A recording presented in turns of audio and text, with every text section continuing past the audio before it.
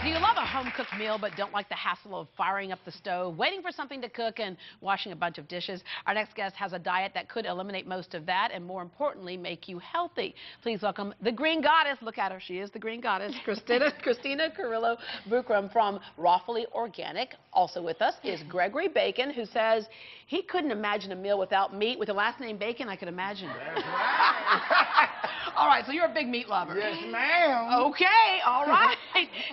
You became a raw vegan eater because you had some serious health issues. That's right. I had something known as hyperglycemia, which can be the onset of type 2 diabetes. Most people know this as like chronic fatigue, nausea, not feeling well. So many people in our society don't know how poorly they feel until they start eating well and feeling better. Yeah, they don't know how poorly they feel, and oftentimes they're given medicines to address the symptoms, but the problem still remains. And so I like to emphasize this with food because eating fresh food makes us feel alive. You know, eating fresh food helps us to feel invigorated. And there's so many sicknesses and diseases out there. You know, anything from heart disease to people who just want to feel good. And I think one of the prime reasons why people want to eat raw is for weight loss and for longevity and for vitality. Yeah, when we say food is thy medicine, we mean that. Let food be thy medicine for thy body. Absolutely. Yeah. Pick it, don't unpack it out of a package. Absolutely. Absolutely. And so what I've done here today is I am trying to prove to Mr. Bacon over here that raw vegan food can be just as good and just as tasty, and it doesn't have to have processed ingredients. And you know what? It doesn't even have to be cooked. You don't have to clean your kitchen at all, people. Yeah, that's Nothing. a good point. But, you know, okay, when you say raw, I think we get what raw means. A lot of us don't understand what vegan means. Absolutely. Well, raw means that it's uncooked, unprocessed, below 110, 112 degrees.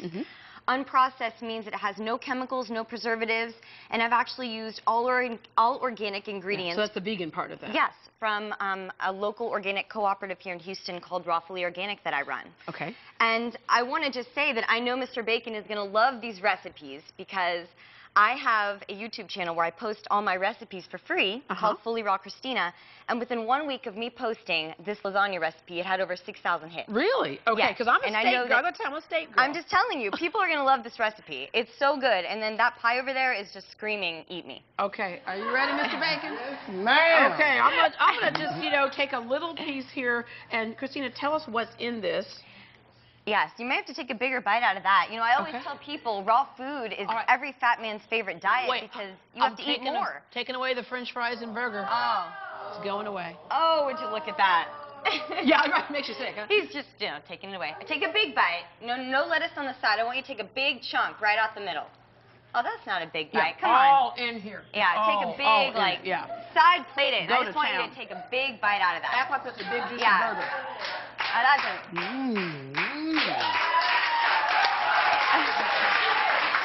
Okay. Now, seriously, what do you think about that? Seriously. I will tell you, for me, it's not a slab of bacon, but it does taste like I'm getting my dose of vitamins.